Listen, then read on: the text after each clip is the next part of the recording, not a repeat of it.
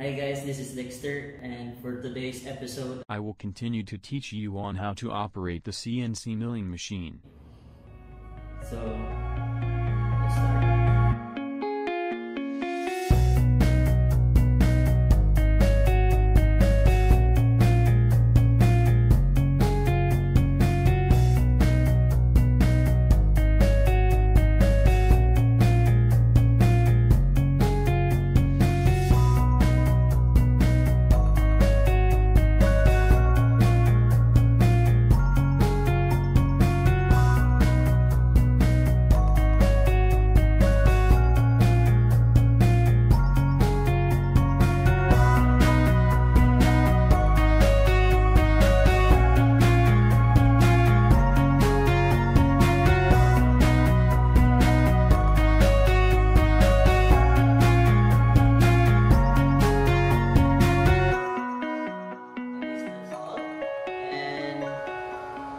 And you just need a design here. You just need a design, for example, I have here, when you go that part. Again, you need the SBT file for this one. SBT file. So, I'm going to cancel this one. And then I'm just gonna give you an example on how we design our designs. Go to here, VCarve Pro ShopBot. So we have here again the VCarve Pro for ShopBot. Okay, click this one. So a tip for everyone: if you have a ShopBot or a CNC milling machine, just check where did the control panel place. So I have here the right side of the machine, the center part. So I can get my orientation. So here I have the Z-axis there, and also I have the Y-axis there. So you will not be able to damage your CNC milling machine. If you accidentally placed or exchange both axes, you accidentally put Y-axis there, and then so in the Y-axis you have the maximum of 1220 mm. So if you have a design that exceeds 1220 mm plywood size, and then the machine cannot go further because there's a stopper and it might damage your CNC milling machine. Okay, next is here. I have here this ShopBot edition VCarve Pro. So I am going to create a file. So the first thing that the VCarve will give you is the job setup. First, the job size X and Y. So we have the maximum of plywood size 1220 mm by 2440 mm. The maximum. So X is, since I have the larger one, the X, here 2400, and down is 120. This one here, this one displaying here is my plywood size. So since I'm going to give you an example, just a bit of example on how we cut and pocket our materials here, or designs here. I'm guessing 300.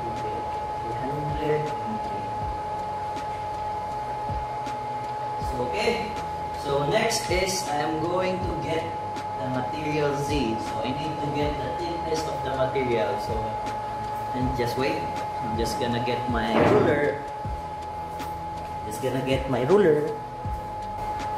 So assuming that I have here the material, since it is a sacrificial board only, since I cannot carry the whole plywood because I am all alone here. So I have here 10 mm. So I already measured the material that I will be cutting. So I'm gonna change this one to 10 mm. So now the X and Y dating position is this one, and units this one. So notice that this red line here, red dot here, is my dator, my origin. Okay, so I'm using MDF and then okay. So there's a lot of tools here but I will not also dig further about this one. I'm just going to give you an example on how we cut it and then how we pocket the designs. For example, I will be making a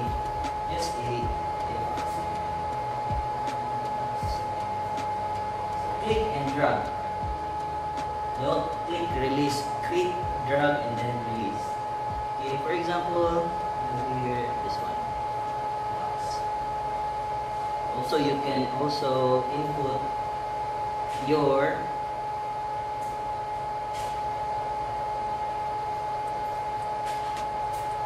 dimensions here. So, for example, this one, and then I'll apply, then close it. So I have here simple box, simple square. So this one is I'm going to cut this one. Cut this one, and then we'll go to toolpaths. So for cutting, we will select profile. So again, profile is for cutting. We have here pocket is for pocketing. Well, it's not literally pocket. I mean, you put something just like pocket. Okay, then we have here drilling, engraving, inlay, prism, also 3D, wrapping, 3D, finishing, engraving. So let's just focus on this one. So I have here, okay. So the start depth is 0. Of course, we need to start at 0. And then we have the material here. The material that we measured earlier is 10. And then going to edit this one, just making sure that we are using 1/4 bit. So earlier we put 1/4 bit. So it's a 25 inches. Okay, RPM. Tool number 3. Okay. So I have here tool 1/4, and then it says passes 2. So meaning if you have 10 mm thickness of the material, the machine will pass 2 passes only and then cut it by 5 mm. So divide 2, so 5 mm. Each cut is 5 mm. So we need to get this passes so that the tool bit will not break. So we are using a softwood MDF, maybe 2 weeks. 2 weeks, okay. Then, okay, so we have 5 passes. So when we divide this one, 5, and then we have 5 passes here, then 10, so meaning it's 2 per passes. So machine vectors, I'm using outside here so that we can get the desired 250 by 250 square. So when you go inside, there's minus 1.4. I mean minus 1/4 of the bit, and on minus half of the 1/4. So go to outside, and then yeah, it's finished. So if we calculate this one, we have here profile 1. So if I reset the preview, and then this one, and then just mouse 1 and then giving an isometric view so that you can see how the machine works, and then preview all paths. So there is one passes, 2, and then it fully cut your design. So I have your profile. Okay, I'll close this one. Next, and I will go back to the new. So how will you make a pocket on this box? So for example, I will just add this one, and then apply, and then close. And then here I will select this one, and then go to pocket 2. So this one is you don't need to put the 10 mm thickness of the material, just going to put 5 mm or maybe 3 mm.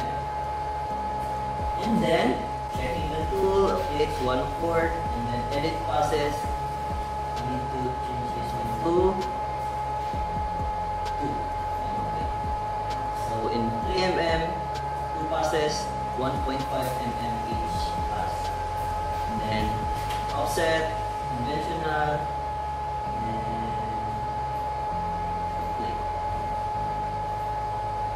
So this is very important. I'll show you. You cut it and then pocket it. This is not the right sequence of how you design your design in CNC milling. So you need to place this pocket first before you cut. Why? Because when you cut it first and then pocket your materials, the material that you've cut will move. So here, let's change the sequence. So reset and then do it. So pocket first, then cut. And finish. Easy. Then you select all this toolpath list and then go to save toolpath. So make sure that you check this one, because sometimes some of our designers or some of our operators will not notice this one, and then by the end of their operation they said, why is it my design is like this, something like that. So you need to check, because we have two here, we have two designs here, so we need to check that one so that in order to get that two here. And since we are using mm, remember when you go to here, we are using mm, so we need to change also this one to mm, and then save toolpath. Okay, we'll go to desktop and then just type it here, some, and then save.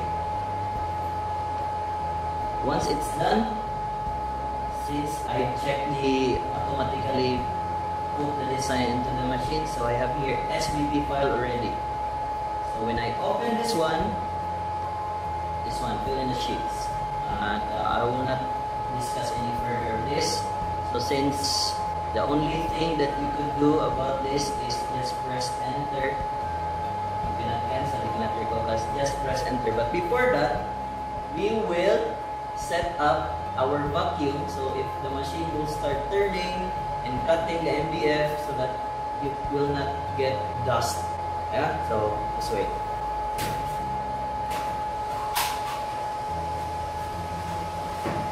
Hi guys, so I already set up the ShopBot, our vacuum that it's connected to our machine.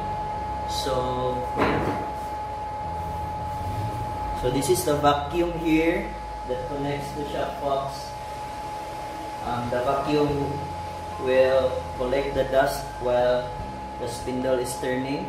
So a quick reminder guys, in order for the future operators that will not have accidents, you need to check the machine if it's 110 volts or 220. So for our ShopBot, it's 110 volts. So I already plugged the wire to 110, and then yeah, let's start. And this one is very noisy, so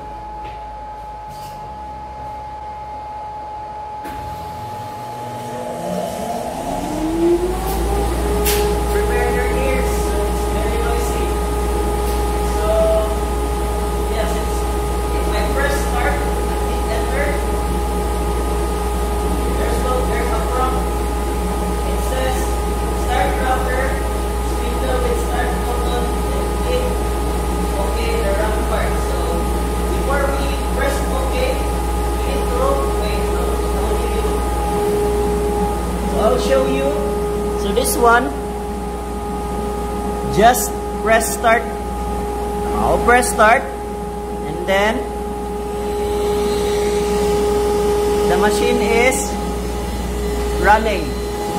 So I already clicked the start button, so the machine is ready. And quick reminder also, when you click OK, the start button, hold your emergency stop, and if anything goes wrong or happen, just bend the emergency button. Okay, so clicking OK, and then I'll show you a different video on the machine, how it's working. So here I am clicking up.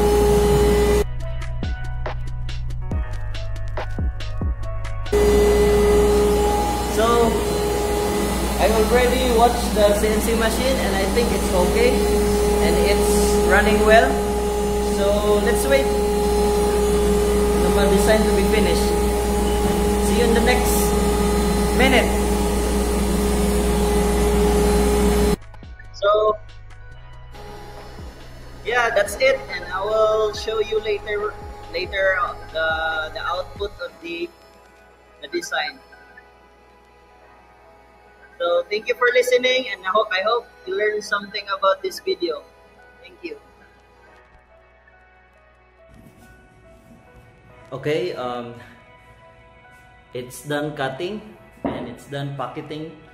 So I turned off already the CNC machine, and then yeah, this is just an example on how the machine works. So I am using a sacrificial board for this video, and then because I cannot carry a whole plywood at our storage area, and I have here well, don't judge.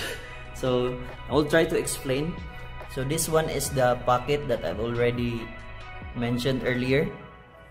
Well, as you can see, it's not level because you can see that this sacrificial board is there's much damage about this sacrificial board, and this one is the cutting. So as you can see, there's a line here, but I cannot get this one because it's glued under, and then yeah, that is, I mean, I'm just showing you on how the CNC machine works, and if we have the plywoods, and then you can really cut the plywoods here in the CNC. So I'm just showing you the concept of cutting and then